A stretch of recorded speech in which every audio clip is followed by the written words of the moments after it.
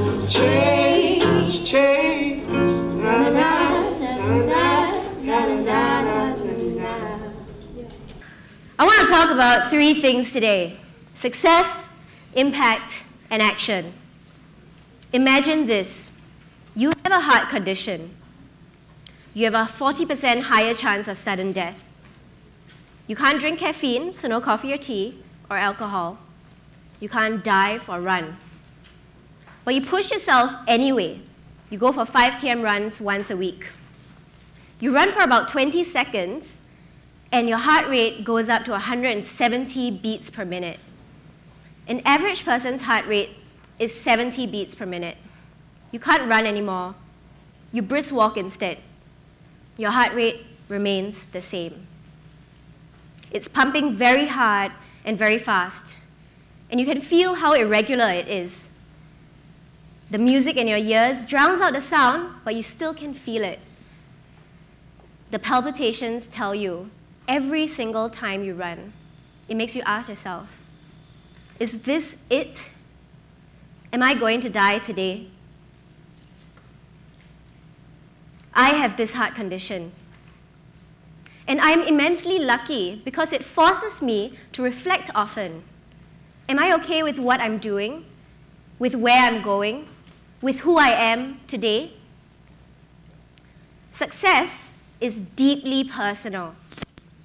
Success is actually about fulfillment of your dreams and your potential. And in the end, success is about happiness. I keep hearing all these inspirational stories about people who have run races without legs or hiked across continents. But I can't relate to them. I mean, I can't even keep up with the aunties in a simple aerobics class in the gym. So I understand the message, but most of the time I just feel really worthless. What can anything I do measure up to what they've done? And this exact sense of inadequacy is a modern disease.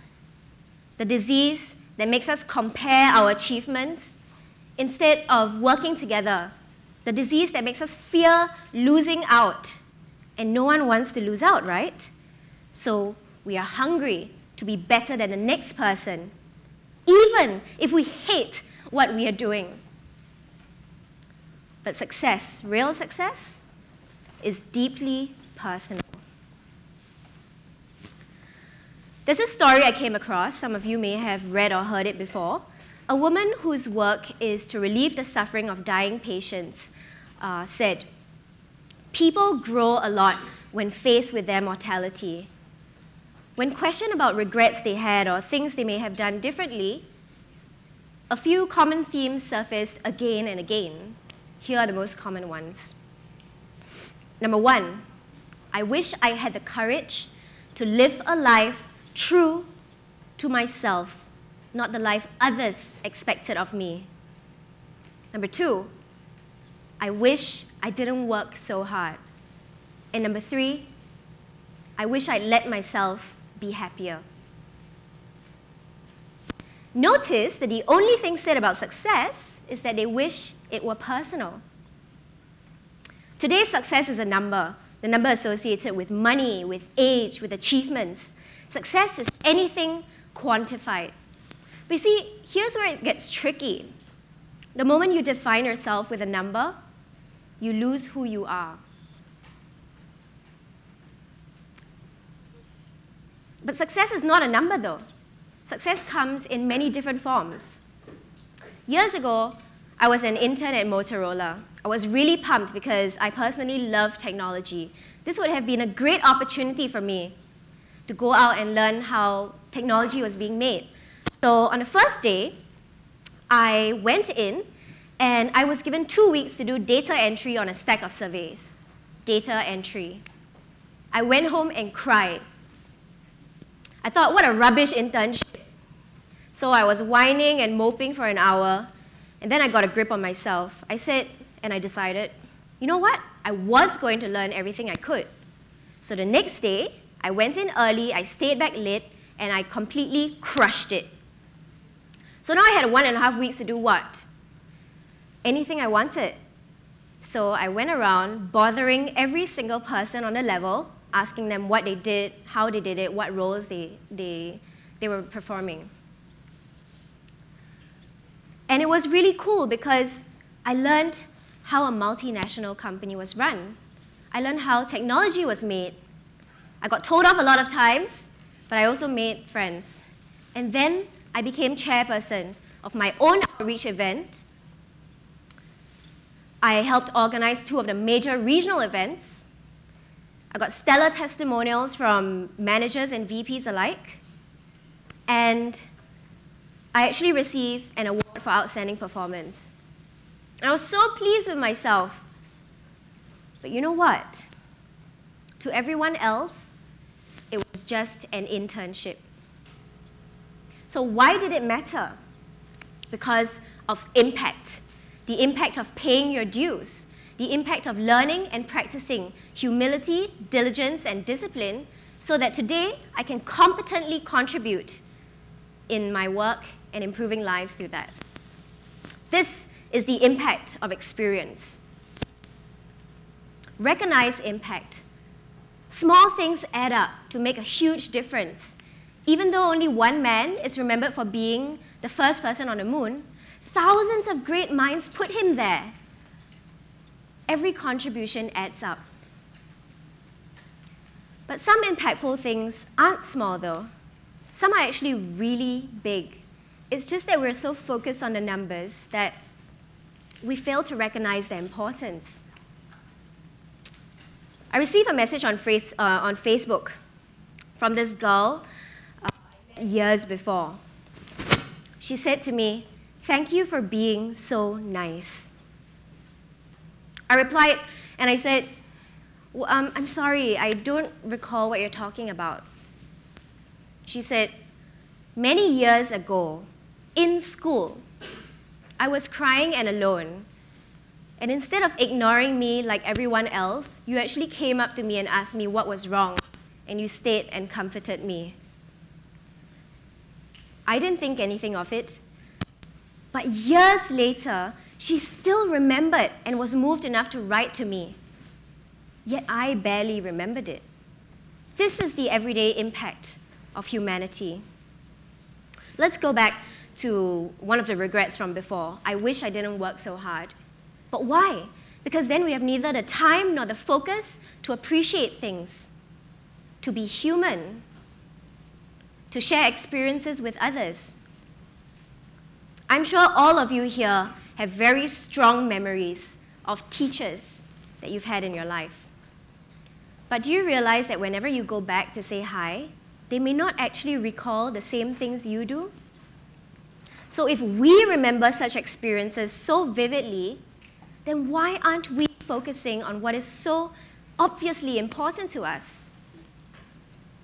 In the end, what makes us matter is not our grades, not our money, not our achievements. It is our humanity.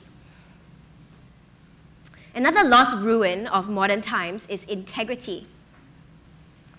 I held a focus group for my business a week ago at 7 p.m. On the same day, one person canceled. Half an hour before that, at 6:30, 4 people sent me text messages saying, "I'm sorry, I can't come." So 3 out of 8 people came. That's not even half. Even with friends, I've had to wait a long time or even experience last-minute cancellations. And you know what? I'm guilty of it myself. But you and I both know that if we wanted to be on time, we could be. And if we wanted to be somewhere, that's where we'd be. But integrity doesn't seem so important anymore. We have become untrustworthy. Why? Because being good doesn't matter anymore. Being rich does.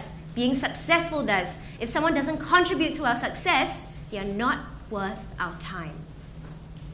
But that's not true though.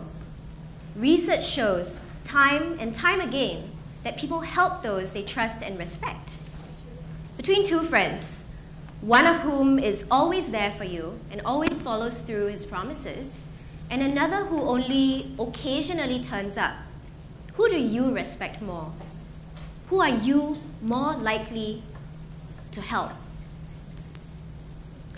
Integrity is about trusting and being trustworthy, even if it is to yourself.